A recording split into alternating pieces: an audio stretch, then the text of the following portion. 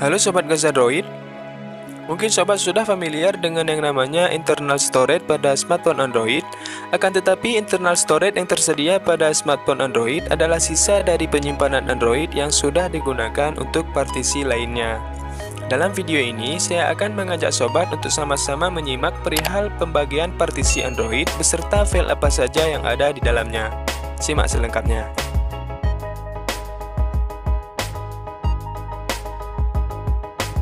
Sebelum kita membahas lebih jauh, Sobat harus mengetahui dulu apa itu yang namanya partisi. Partisi pada memori adalah pemisahan yang ada pada sebuah media penyimpanan sehingga seolah-olah memori tersebut terpisah menjadi beberapa bagian yang mempunyai fungsi yang berbeda-beda. Ibaratnya seperti beberapa ruangan dalam sebuah rumah yang mempunyai fungsinya masing-masing, yang mana pemisahan ruangan yang ada pada rumah tersebut itulah yang dinamai dengan partisi.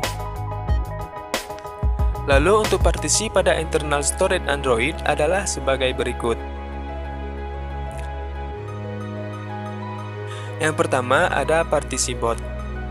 Boot merupakan partisi yang berisi informasi booting, data RAM disk, dan kernel dari smartphone yang Sobat gunakan. Jadi jika Sobat ingin membackup kernel, maka yang harus Sobat backup adalah partisi bootnya, bukan partisi sistem atau partisi lainnya. Untuk cara backup kernel, Sobat bisa lihat pada video yang ada pada kanan atas. Dan jika partisi ini Sobat hapus, maka smartphone Sobat tidak bisa booting ke home screen. Jadi, jika sudah terlanjur menghapus atau menghilangkan partisi ini, maka Sobat harus memflashing ulang dengan ROM yang memiliki informasi tentang partisi boot di dalamnya. Yang kedua ada partisi cache. Partisi ini menyimpan informasi log atau data aplikasi Android yang terpasang pada smartphone Sobat. Bukan aplikasinya, akan tetapi data yang pada umumnya berisi data sementara dari aplikasi yang pernah Sobat akses pada perangkat Android Sobat. Hasil unduhan dari Play Store pun akan tersimpan pada partisi ini, dan jika data pada partisi ini Sobat hapus, maka tidak akan terjadi masalah apapun pada perangkat Sobat, bahkan menjadikan ruang penyimpanan Android Sobat akan terasa menjadi lebih lega. Seperti yang sudah biasa Sobat lakukan, yaitu menghapus cache pada perangkat Sobat. Yang ketiga yaitu partisi data. Partisi ini menyimpan semua informasi dan data yang tersimpan pada Android, bukan data seperti foto, video, musik, dan sejenisnya, akan tetapi data di sini adalah aplikasi yang terpasang, konfigurasi, password, kontak, SMS, dan sebagainya. Dan jika Sobat menghapus partisi ini, maka HP Sobat akan kembali ke setelan pabrik ataupun factory reset. Untuk partisi yang keempat yaitu partisi Magisk. Magisk atau miscellaneous merupakan partisi yang berisi pengaturan hardware dan berbagai macam informasi miscellaneous di perangkat Android Sobat. Berkas yang ada pada partisi ini berguna agar perangkat Sobat bisa berfungsi dengan baik. Jika partisi ini Sobat hapus, kemungkinan HP Sobat akan gagal booting ataupun bootloop dan bisa mengakibatkan smartphone Sobat tidak bisa berfungsi dengan baik. Yang kelima ada partisi recovery. Partisi ini menyimpan tools atau aplikasi kecil untuk mode pemulihan jika terjadi masalah seperti gagal booting dan sebagainya.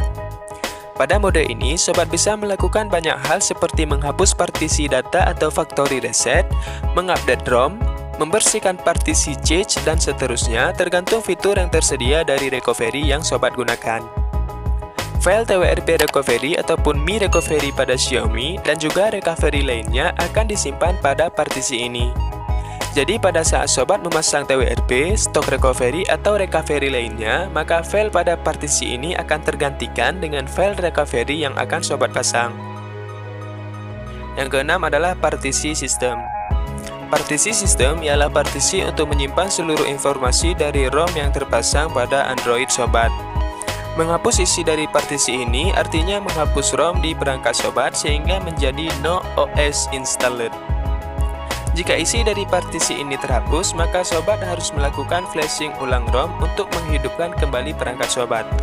Yang ketujuh adalah partisi SD-card atau sering dikenal dengan internal storage. Partisi ini adalah ruang untuk menyimpan data personal seperti foto, video, musik, dokumen, dan sejenisnya.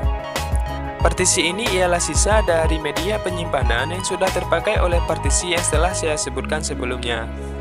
Apabila sobat menghapus partisi ini, maka sobat akan kehilangan semua data, foto, musik, dan file-file lain yang sobat simpan pada partisi ini.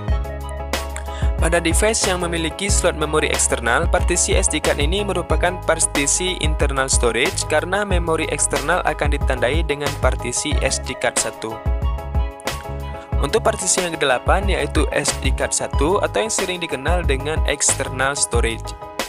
Partisi ini hanya terdapat pada perangkat Android yang memiliki slot untuk memori eksternal saja. Intinya, partisi SD card 1 adalah partisi dari memori eksternal yang ada pada sebuah perangkat Android jika sobat telah memasangkannya.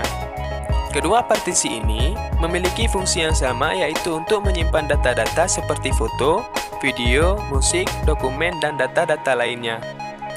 Jika sobat menghapus partisi ini, maka sobat akan kehilangan foto, video, musik, dan file-file yang sobat simpan pada partisi SD card ini.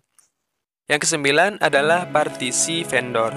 Mungkin beberapa smartphone memiliki partisi ini pada penyimpanannya. Partisi ini berisi aplikasi sistem dan beberapa file yang tidak memiliki source code yang tersedia di AOSP, tetapi ditambahkan oleh vendor perusahaan dari perangkat tersebut.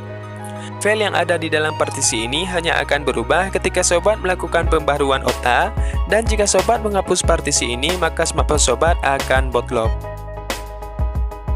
Untuk partisi yang selanjutnya yaitu partisi persist. Partisi ini berisi data yang tidak boleh diubah, misalnya file DRM, yang mana para developer produk Android menyertakan lisensi DRM pada aplikasi untuk mendapatkan manfaat yang melindungi kepentingan hak mereka. Dan di dalam partisi ini juga terdapat file sensor dan data kalibrasi chip seperti Wi-Fi, Bluetooth kamera, dan lain-lain, dan memuat beberapa instalan aplikasi OpenGApps yang menggunakan partisi ini untuk membaca file konfigurasinya. Yang intinya, partisi ini berisi data dari sensor-sensor yang ada pada perangkat yang sobat gunakan. Dan apabila sobat menghapus partisi ini, maka sobat akan kehilangan akses untuk mengaktifkan sensor yang ada pada perangkat yang sobat gunakan. Nah, sekian dulu dari saya tentang sedikit penjelasan dari partisi memori penyimpanan pada Android. Semoga video ini bermanfaat. Jangan lupa sobat like dan share video ini sebanyak-banyaknya. Kita akan bertemu lagi di video selanjutnya.